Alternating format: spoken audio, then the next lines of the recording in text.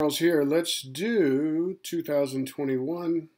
Oops, that's too thick. Let's do 2021 set 1. This is set 1. Number 3. The diagram above shows the market for corn in microland. Corn is produced and sold on a constant cost, perfectly competitive market. They want us to calculate the total revenue earned by corn farmers at the equilibrium price. So we know our equilibrium price is where supply and demand come together. So it looks like the price of the market is $5. And we know that at $5, the quantity sold and purchased would be 50. So this is the quantity that the market would now buy. They are asking about total revenue. We should know that total revenue is simply price times quantity. At a price of $5 and a quantity of 50, we can see our total revenue is $250. Hopefully we can see that. Dollars is obviously the value there. All right, let's go to B. In the attempt to assist corn farmers, you have right, microland, the government sets a $7 price floor on corn. Let's make sure we talk about price floors and price ceilings. Again, price floors, we have a little mantra we say, floors are high, and ceilings are low, meaning that a price floor must be above the equilibrium price, and a price ceiling has to be below the equilibrium price. To be effective, price floors have to be higher than the equilibrium, and price ceilings would have to be lower than the equilibrium. What we can see about this is that at a $7 price floor, it is definitely higher than the equilibrium price of $5.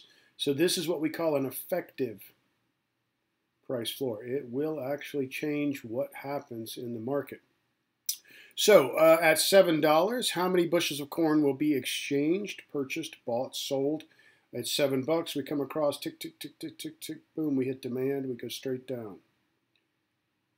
And 30 bushels will be sold at $7. Now, understand here that what's going on is that, and they say exchanged. Obviously, at $7, suppliers are going to supply more of this good. But when they say exchanged, they're talking about buying and selling. So to be able to have something bought and sold, there has to be this agreement between buyers and sellers. At $7, 30 of these would be sold. They want us to calculate the deadweight loss. Now, associated with the price floor, I'll show your work.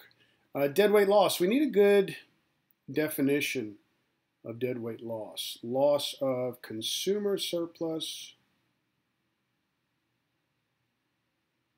and producer surplus. That's a good definition. I like that definition. You could also say it's a loss of total welfare. Society's worse off due to the price floor. I like to also think of it, and I think it's important, it is a loss of quantity that society gets. Remember, with the low $5 price, or the equilibrium $5 price, society got 50, bought 50 of these bushels of corn. But with the higher price floor, obviously the quantity demanded for corn, for bushels, falls. Society would lose this amount of consumer surplus and this amount of producer surplus in that triangle. This area here is deadweight loss, right? Those two areas, that consumer and producer surplus that is lost, is your deadweight loss, right? It is a loss of quantity. Society is worse off. They've had a loss of total welfare, a loss of total benefit. There is a loss of quantity. I hope that explains it. And we just have to know how to find that triangle, that area of deadweight loss right there. So it looks like our height goes from 3 to 7. That's 4. That's our height. Oops, let's say height. Times the base. Our base is just, you can just go straight across there. That looks like 20, right? So it is 4 times 20, which is 80. And this would be divided by 2, so divided by 2. height times base divided by 2, or you could say, most of us, 1/2 base times height. However you want to do it, obviously just make it happen. 40 would be our answer here.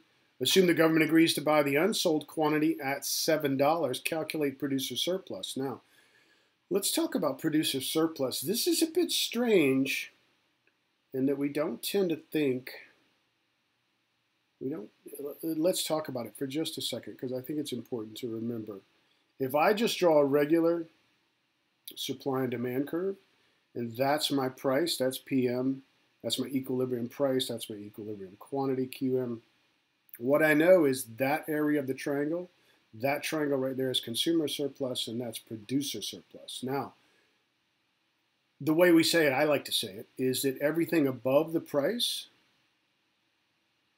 and below demand equals consumer surplus. Everything below the price but above supply equals producer surplus. So here's our price at $7. Boom, we go across till we hit the supply curve. Everything below the price but above supply. Can we see that? Everything above supply but below the price. This is all producer surplus here. So again, it's just back to the area of a triangle. So it looks like 7 is the height. The base is 70, right? Which I think is 490, if I'm doing that correctly. 245 divided by 2. I think this is right. That's the calculating the producer surplus, 245, right? Dollars, obviously. They do want you to show your work, so you'd have to point to it, make sure they could see it. All right, assume that the price floor in the government buying program remains in effect. In addition, assume the demand for corn does not change. In the long run, will the quantity of corn purchased by the government increase, decrease, or remain the same? Explain. So what we understand is that the consumers, let's get rid of a little bit of this here so we can see, I didn't really get rid of that, but I'll go back and draw it in. At a $7 price, I know that this amount is being supplied by producers. I know this amount is being consumed because that's where we're hitting our demand curve at 7. So this amount, that quantity right there, is being bought by consumers.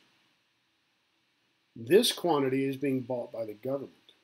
Now, the price is higher than the equilibrium price, right? And more suppliers are supplying that additional amount and the government is buying it.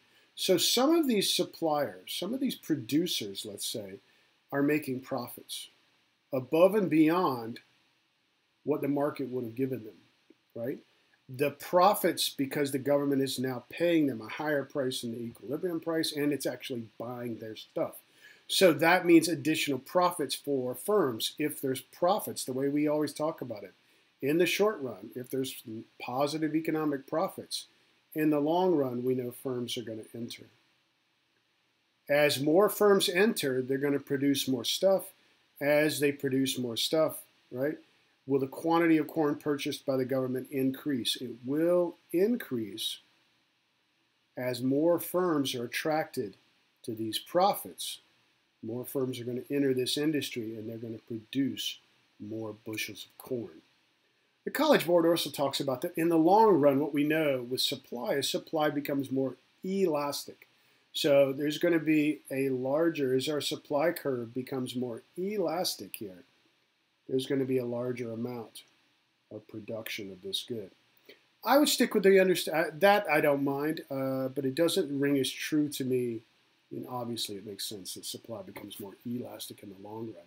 But I like this idea, I like this explanation here that as the government is paying an above equilibrium price for corn, suppliers are going to supply more of it because they're going to be making profits. Profits attract more firms to enter. More firms are going to increase the amount of bushels that are supplied and purchased by the government.